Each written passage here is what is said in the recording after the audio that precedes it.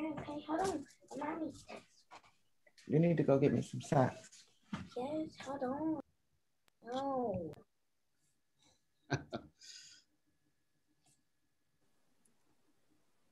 Sounds like my house, Yvonne. I can't wait to come back to work.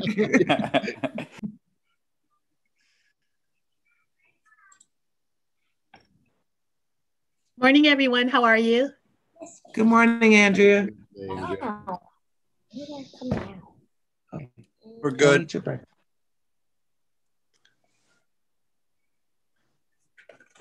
Janine, I'm just waiting till 10. Let me pull up. Okay, Scott. I made that mistake before. Good morning, everyone. Good morning. How are you today? Morning, Nan. Morning. Dale, how are you? I'm doing well. Happy Wednesday. Yeah. It's Wednesday. Yeah. We'll see. Yeah. Now we'll see how happy it is.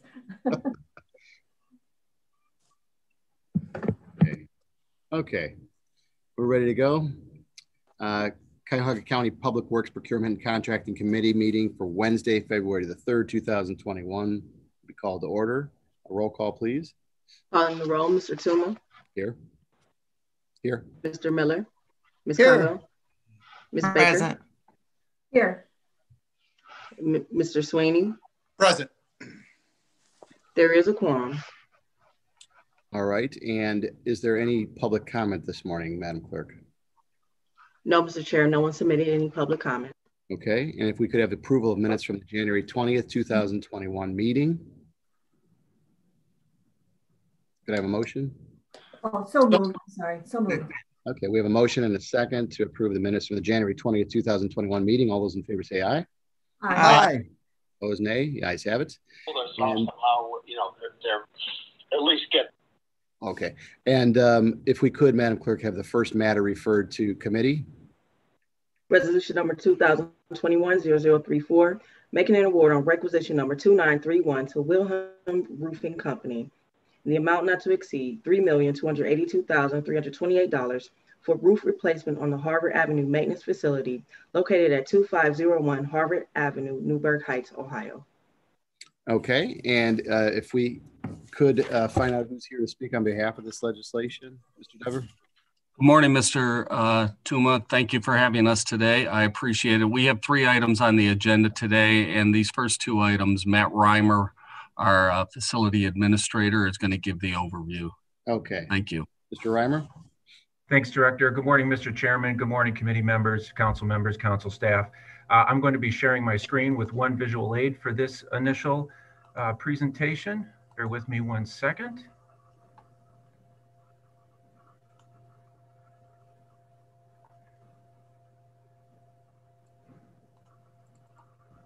And Mr. Chair, you should be seeing a slide that shows an aerial overview of the Harvard garage facility. Hopefully that's coming up here momentarily. Yes. Okay.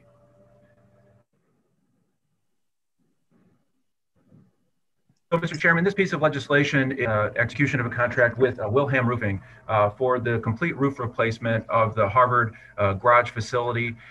This facility, as you can see, bear with me, that it has a thing popping up. This facility, as you can see, is quite large from a roof structure standpoint. Has 194,000 square feet of roofing across 5 distinct roofing systems. We have assessed this roof in full over the last 2 years and determined for 2 main reasons that it needs to be replaced at this time. The first is the actual conditions of the roof. This is the original roof from the 1994 construction of this former RTA facility. In the last stages of our project with the Harvard consolidation project, we had heavy rains in the June and July timeframe of 2019 when we were getting ready to move in. And that was concerning. So we undertook a couple of additional assessments, an infrared survey and some cutaway surveys of the roof system, and determined that it is past its useful life and we need to replace that roof system. In addition, we are also through another county contract through Department of Sustainability scheduled to be putting a significant solar array on this roofing system. And so to do so on a roof that is at the end of its useful life was not the right timing either. So we made the recommendation and technical determination that we need to replace the roof now, and we went out to bid on this project. This was a formal invitation to bid. We had 6 bidders reply. We had an initial consultant estimate for the cost of this work at $5.2 million. And we had a great competitive environment that brought 5 of 6 bids underneath that estimate, and the award recommendation of $3,282,328. I also want to highlight that the recommended awardee, Wilhelm Roofing, is a Cuyahoga County-based business, and because that they were within 2%, they were the number 2 low bidder, and because they were within 2% of the lowest bidder, a non-Cuyahoga County-based business, they were able to offer to match that low bid. And so that's what is our award recommendation here today, based on ordinance from Code 502.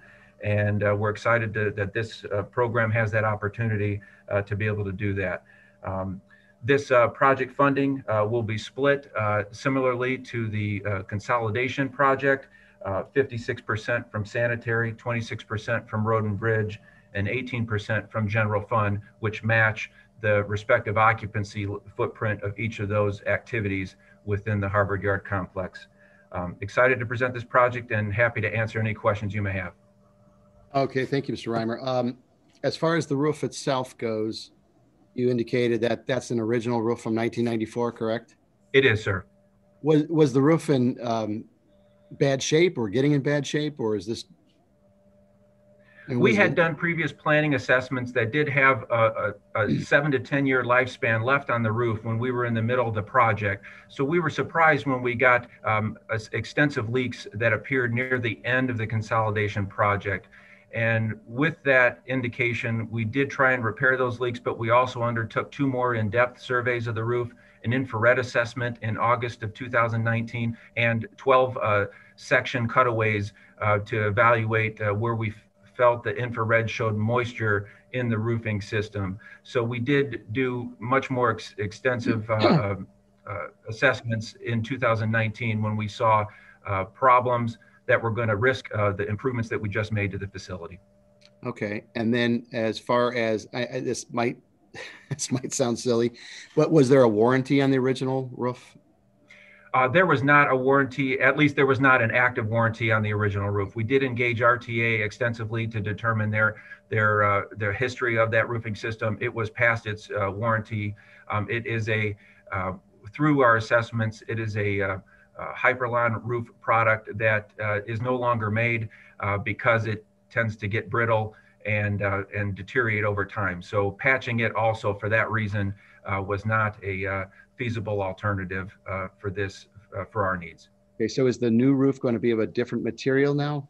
It will be. It will be. So we're going back in this roofing system with a standard EPDM, which is a rubber-based 60 mil layered roof. It has 2 layers of insulation beneath that rigid board insulation for both the insulating factor as well as the tapered top layer for drainage. And this is a standard commercial roofing system for both this kind of construction as well as planned to support the loading and the characteristics of the solar array that will be installed afterwards. Okay, and then if you could just briefly, I don't know if this is for another time, but in a quick synopsis of what the solar array is intended to do and the purpose of that. Yes, Mr. Chairman. So this is through a solar power purchase agreement executed through Department of Sustainability back in 2019, I believe was the contract. It installed solar arrays on 4 county facilities, this being the 4th, the medical examiner garage, the animal shelter in Valley View, and the Jane Edna Hunter building in downtown Cleveland. All 3 of those buildings are complete. This is the big boy in that contract. This is approximately 0.67 megawatts of an array of a total of 1.2 megawatts of solar capability under that contract. So it's over 50% of the solar load that we're hoping to achieve through that contract in coordination with Director Foley. And that array will go over the probably 75% of the roofing square footage that you see. That will have the net effect of having about 25% of the Harvard facility being delivered by the solar generated power that will be mounted on the roof. Okay, very good. Okay, I'll open it up to any questions from my colleagues on the committee. Mr. Chairman. Okay, I heard Mr. Miller, and then I believe Ms. Conwell after that. Okay, I just have one quick question, and that question is, what's the expected timeline to completion? Good question.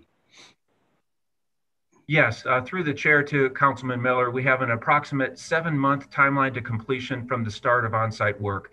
We'd like to begin work in the month of March if the weather breaks, if not early April. So this will put us in fall of 2021 for project completion. Thanks. Thank you, Mr. Miller. Ms. Conwell? Thank you, Mr. Chair. To Mr. Reimer, what's the, so in terms of, you talked about the array. So if we're redoing the roof, will we have to redo the solar arrays and all that? Or will they be able to work around it? I don't know how it. Yes, through the chair to Councilwoman Conwell. So when we started having these deficiencies, we worked with the provider, the solar roof provider, and we have held off on that schedule. So there's no solar infrastructure on the roof currently. They are waiting for this roof installation, and then they'll be installing it probably in phases. As we complete roof phases, they'll be up there putting the array on this year and into next spring. And so that's where you talked about the 75%. It'll be and going forward and moving forward, it'll be 75% of the roof covered with solar array. Correct? That's accurate. Yes. Okay. Thank you. Thank you, Mr. Chair.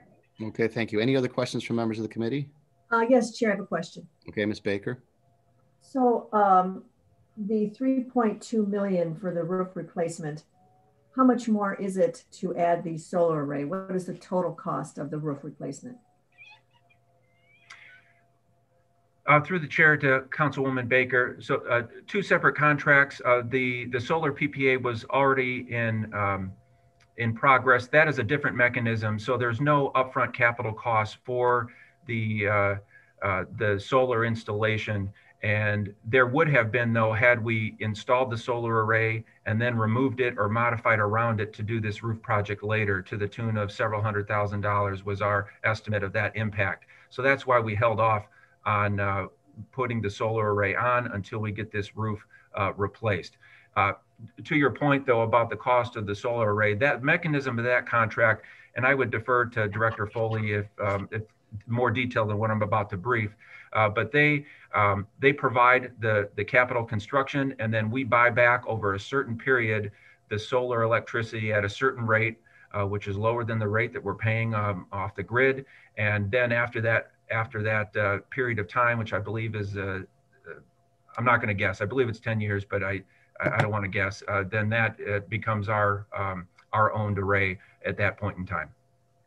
Okay. That's. Okay. And just one additional question, with putting the 3 million into the roof and then additional dollars for the solar array, what is the value of the building? Through the chair to Councilwoman Baker, when you say the value of the building, are you asking about the value of the improvements that we've made? No, just, making an investment of 3.2 million plus the cost of the solar array, putting it on a maintenance facility, what is the value of a maintenance facility? Is this a good return of putting this roofing on this building? Well, in subjective terms, Councilwoman, I'd say absolutely. This has been a strategic effort of the department to consolidate all of our operations out of one major facility. This will be a major facility for the foreseeable future, and to protect that investment of the interior improvements and efficiencies we've made, investing in the building envelope is absolutely necessary. Okay. So I'm just making sure we're not over investing in a roof system on a building that may not be have the value to support it. That's all. Understood. Okay. Any additional questions from members of the committee on this piece of legislation? Mr. Chairman, I have one. Okay, I think Mr. Sweeney, got in there quick first. So we'll go with Mr. Sweeney and then Mr. Miller. Thank you, Mr. Chairman. To my colleagues and Mr. Reiner, I have the question in regards to the amount of time it takes to complete the project. You mentioned you're going to start in March. Dealing with the city of Newburgh Heights and with the COVID that's affecting everybody's ability to perform, the turnaround time with the inspections and the approvals and working with the city of Newburgh Heights, is that going to have an impact on the possible keeping within the time frame? Mr. Reimer? Through the chair to the councilman, welcome, sir, and look forward to working with you in the future. The good news on this is we've already been through the building official and approval process for this project. We have plan review approval, and once we have the contract awarded, Wilhelm Roofing will be able to pull permits and get started right away.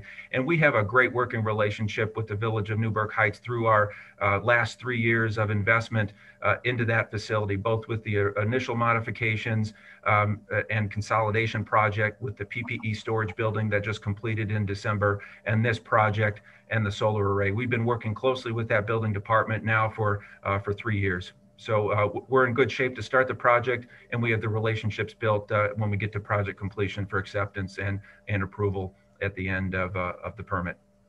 Absolutely. Thank you, Mr. Chairman. May I follow up? Yeah, absolutely. Thank you. And we do have a true partner with the village of Newburgh Heights, and just it's going to take, I'm looking forward to sitting with the director and yourself on Monday to go a little bit more in depth. So I don't want to take too much time now, but I'm looking forward to understanding we own a building in a different municipality, and the contractor is working with that municipality, what roles that we play. And then also who's responsible for making sure that the environmental aspects of this project are working and making the returns, not the local municipality. That would be us checking to make sure it's working and the contractors installed it properly and the rate of return is coming. Stuff like that, I might get more in detail about. Does that make sense, Mr. Reimer? Understood, Councilman. Thank you, Mr. Chairman. All right, thank you, Mr. Sweeney. Mr. Miller? Yes, just one follow-up question as to whether the contractor is either an MBE or FBE, and if not, is there a minority participation in the contract? Okay, Mr. Reimer. Through the chair to the councilman, the contractor is not a SBE, MBE, or WBE prime, but they've reported a participation of MBE in 5%, SBE, WBE 6.3%, and SBE, MBE of 15%. So a total participation claimed, I'm sorry, I think I messed up the category, 6.3% of SBE, 15% MBE, and 5% WBE through 3 different subcontractors reported on this project. Any follow-up, Mr. Miller? No, thank you. That's good. Okay. Anything else from members of the committee? Any other questions? Seeing none, Mr. Reimer, what are you looking for as far as the time frame on this? Mr. Chair, this project can go 3 readings. Okay. We do want to get started in March, but that'll still give us ample time to award the contract and get started. Okay, with that, I'll make a motion for second reading. Second, Miller. I have a motion and a second for second reading. All those in favor say aye. Aye. Opposed, nay. The ayes have it. And if we could move on to the next resolution, Madam Clerk.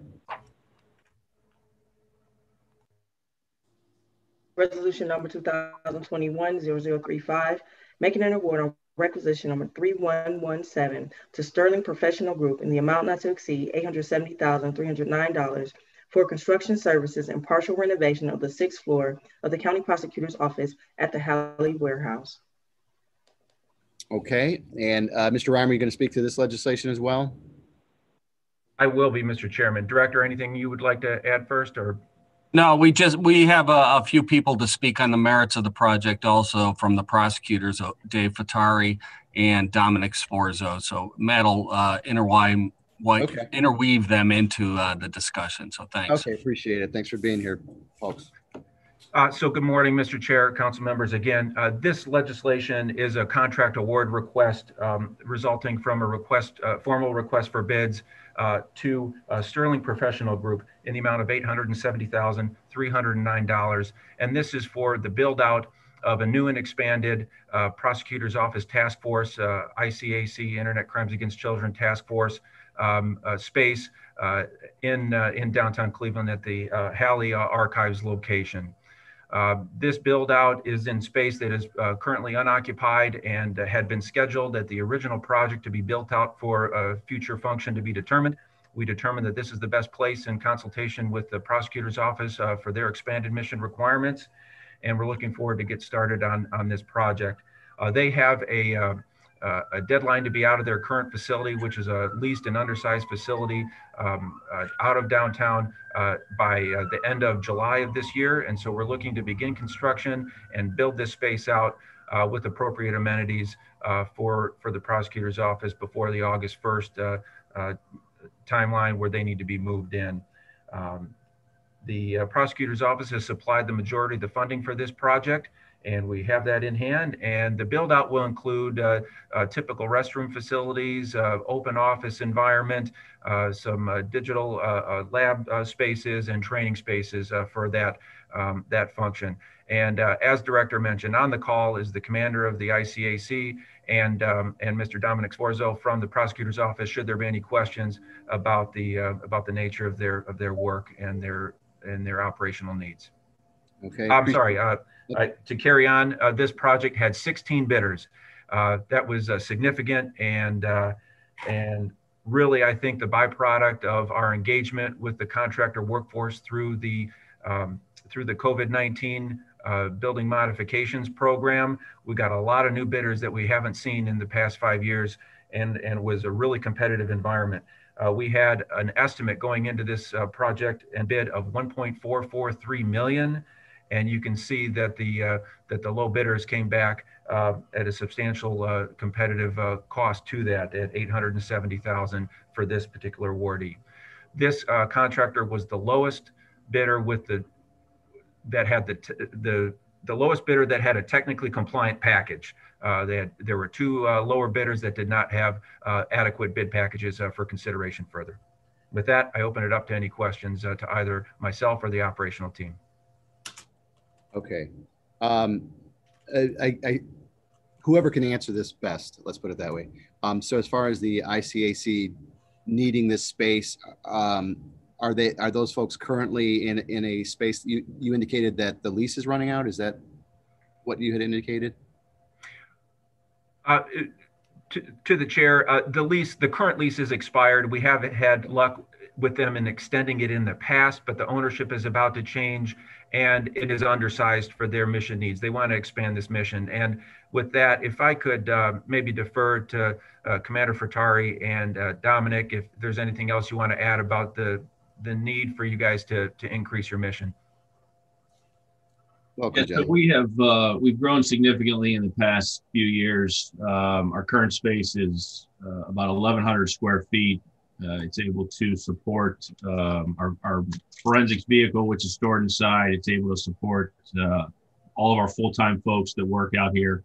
But as was said, it's grossly undersized, grossly out of space. Just the need for additional space, additional resources. Okay, if I could just ask, how many folks do you have currently on staff there? We have 11 folks here full-time. Okay, and then is the new space going to be, and I don't know, again, Mr. Reimer, I'm not sure if you'd be the one to answer this, is it going to be compliant with respect to CARES Act protocol and pandemic issues? To the chair, yes, we modified our designs accordingly to the other modifications we were making in this building to include some of the protections in the restroom and automation of the new build out of the restrooms we'll be doing. And we already had in place the COVID HVAC modifications that we were being made that also service this space. Yes, okay. Sir.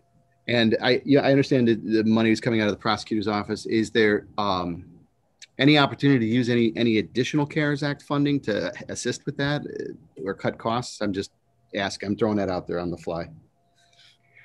So no substantial use to be able to dedicate CARES Act money to this contract, okay. but CARES Act money did go into the building overall modifications that do service this space. Okay. And I hope that answers your question, Mr. Chair. Oh, thank you. And then what type of time frame are you looking at as far as the need to move this along? With the tight timeline on their expiring lease this summer, we would request second reading consideration on this legislation, Mr. Chair. Okay. And then how long would it take to do the build out? It's going to take us till that July 31st. We're going to have to really press with this contractor to meet that deadline, and we're going to do so. Okay. All right. I'll open it up to members of the committee. Mr. Chairman. Mr. Miller. I have two questions. And the first question is that you mentioned about there being two bidders that were technically non-compliant. Could you tell me how much lower their bids were than the winning bidder, and what the nature of the technological problems were with their bids? I sure will. Through the chair to Councilman Miller, the lowest bidder was at $250,000, and they only bid on the electrical portion of the project. So it was not a compliant bid. They did not bid on the project as specified. The second lowest bidder was $787,000. So that was a difference of about $90,000 lower. And they did not have any technical submissions that were required by the invitation to bids. None of the qualifications that are required by code for us to evaluate for a technical capability perspective were provided that are required by the bid package. And my second question is you mentioned that the prosecutor's office provided most of the funding. Could you tell what the full funding mix is, what the sources are, and how much money for each? I will. Through the chair to Councilman Miller, to date, the prosecutor's office has provided the county with $780,000 in funding related to this project. A general fund will cover the remaining approximately $93,000 of this project award. Excuse me, $90,000 of this project award, and what we'll be doing though too is when we get the contractor on board and they provide us with their schedule of values, which is a standard submission of a contract before notice to proceed, we'll see the better breakdown and make sure that we appropriately divide the general fund contribution to the prosecutor's office contribution. Okay, thank you. Okay. Any additional questions? Just one, Chair. Okay, Ms. Baker. I may have missed it, but how much square footage are we talking about, and how many are occupying it, and how much longer do you think we will have for them to be able to stay there a while until they run out of space, if at all? Through the chair to Councilwoman Baker, this will be an extensive upgrade in their space capabilities. The gross footprint that we're building out is 16,000 square feet. It does include corridors and some lobby areas to get through the freight elevator system, and a break room and restroom that can be used that aren't the direct office environment that the command staff will be in. And we do have training capability and training room capability that they can work with their law enforcement partners in, that they do not have that capability in their current space now. How many are occupying this space? Dominic and Dave, if I could defer to you on your occupancy plans. We're hoping that, with all the additional space we have, and the fact that we'd like to bring in some more law enforcement partners as well as full-time staff, we're looking at, 25 to 30 individuals. We have a lot of affiliates that come in and do work with us on a daily basis. So we're going to be able to supply room for them to work as well as some of our county prosecutor's office employees. Okay, good. Just gives us an idea what you have there. Thank you for your answers. Any additional questions from members of the committee? Mr. Chairman. Okay, Mr. Sweeney. Thank you, Mr. Chairman. Dominic, it's nice to see you again. Haven't seen you in a while. And to Mr. Reimer, since it's a county prosecutor project, who's the point person going to be? Is it going to be somebody from the prosecutor's office or somebody from your office to manage the day-to-day operations with the contractor in case something, unique comes up or a problem exists, and how can it be modified? Through the chair to Councilman Sweeney, that will be a county public works project manager for management of the construction with close coordination with Dominic in particular. Dominic is our go-to point of contact with the prosecutor's office.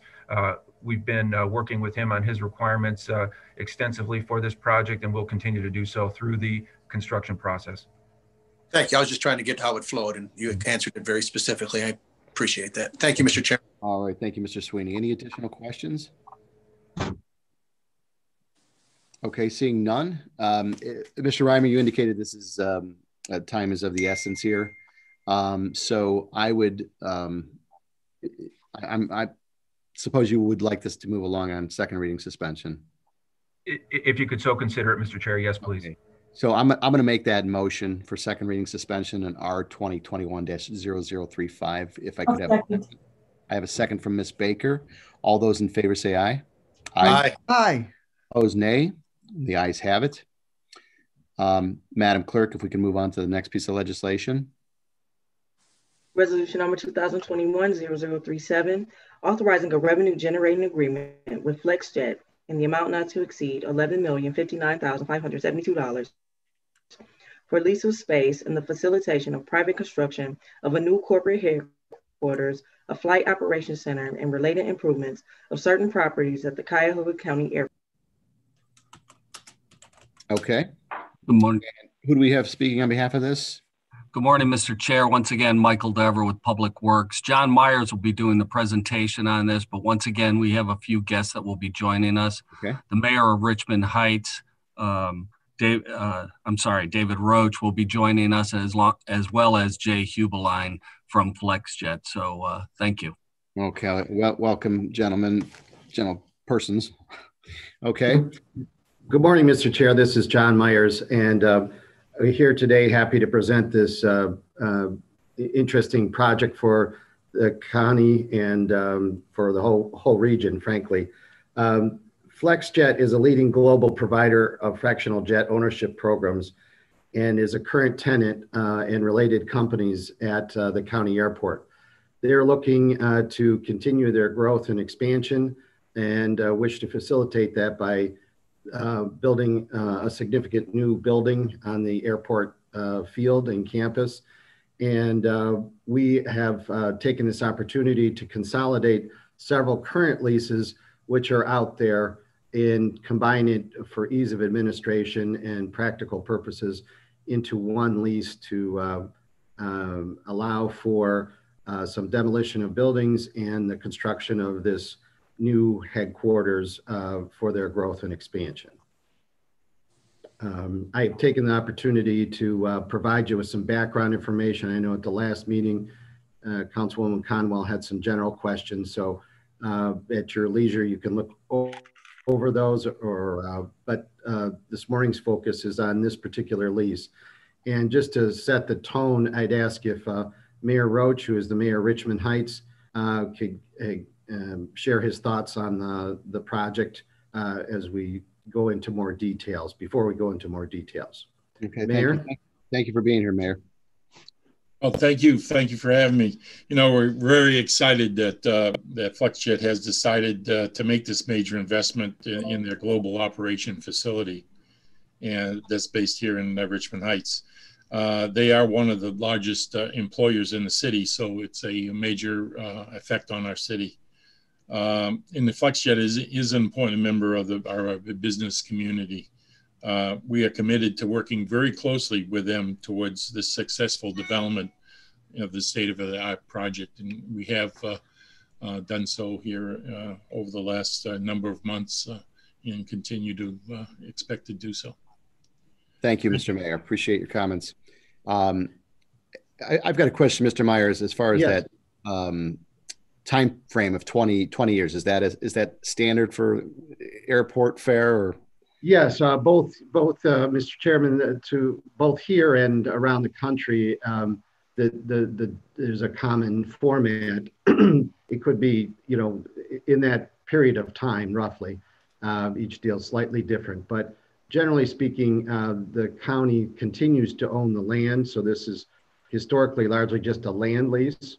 And so that there's some great length of time to be able to rationalize the investment, the private investment, in this case by FlexJet, because at the end of this potential for its initial 20 with 2 10-year renewals, at the end of this 40-year term, this and the other buildings covered by the lease will convert to ownership by the county, both building and land. Okay, and at the end of the 10-year, is it a mutual renewal? It's at FlexJet's control and option. It's the company's option to take these renewals. And in the event that that term ends, then it still reverts back to the county at that point? Correct. Okay. Okay, any questions from my colleagues?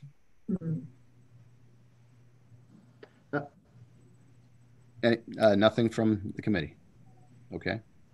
All right. Then, Mr. Myers, as far as the time frame on moving this along, what are we looking at as far as? We would ask, I know the company, this has been a long negotiation process, and they have are anxious to get going.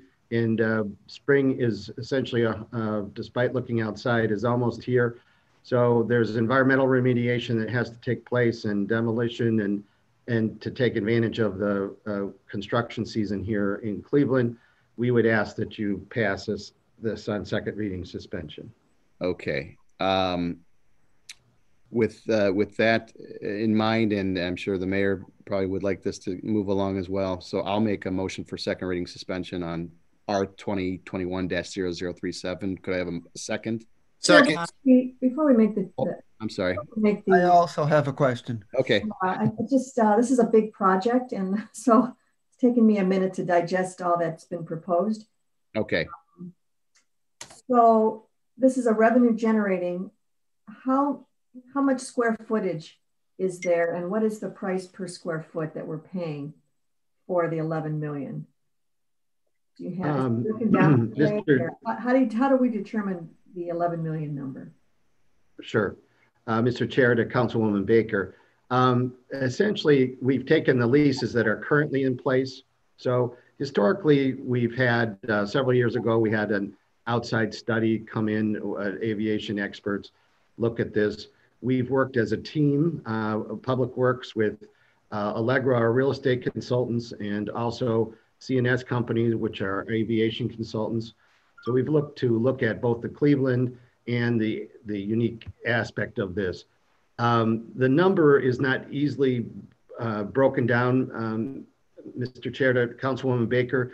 The $11 million represents a multitude of sources. So for ease of administration, we've consolidated both ground rent, building rent, fuel float fees, and privilege fees all into one payment. So we're moving forward from where we currently are and have built in some percentage escalators throughout the term of the lease. So to break it down into what it costs per square foot is not it's not like a normal lease that we would do that is done.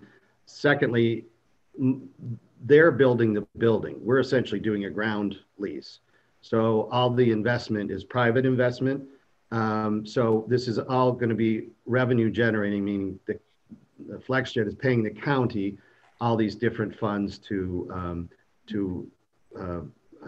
satisfy their presence at the field. Okay, and if I may follow then, the 11 million, what period of time does that cover? Is that for? That's the first, Mr. Chair, to Councilwoman Baker, that's the first 20, the initial capital I, capital T initial term as defined by the lease is 20 years. So that's $11 million is revenue collected by the county over that time. Currently, the collected payments would be roughly $500,000 per year, if that helps break it down to see it, and then for the next 20 years. So 500,000 over right, each year for 20 years. Correct, with some modest escalators built in. With modest escalators. And Yes. then if they were to renew for the future 20 years, because I believe you said it was 40. Yes. Is that again with modest increases, or is that? Yes. If so we've outlined it for what the relationship would be for the next 40 years. I can't think of any reason why FlexJet wouldn't take those renewals, and it's in their option, but it's broken down for management of the lease in that way. So we fully anticipate it to be a fully 40-year lease. So those escalators are built in throughout the entire 40-year term. So for the renewal terms are 2 10-year terms. So for the second half of the lease, if you look at it that way. So the first 10 years would be $7 million, and the second 10-year renewal would be $8 million in revenue achieved by the county.